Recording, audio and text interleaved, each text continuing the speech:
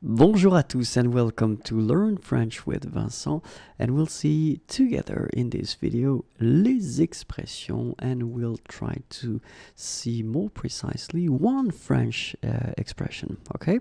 And this expression is faire bon voyage, okay? Faire bon voyage.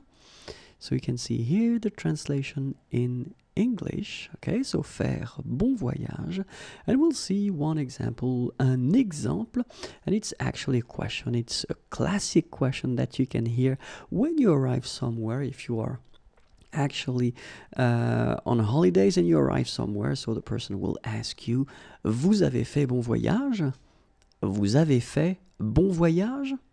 Okay, so you can see, and it's actually quite interesting because, well, the expression is faire bon voyage, so faire, it's the verb, of course, and keep in mind that, well, this is the thing that you will have to modify, because in this example, I wanted to use this past form, le passé composé, okay, so, of course, you will have to conjugate the verb faire at the tense that, well, you want to use it. Okay, so in this case, I wanted to put, well, the past form, vous avez fait bon voyage.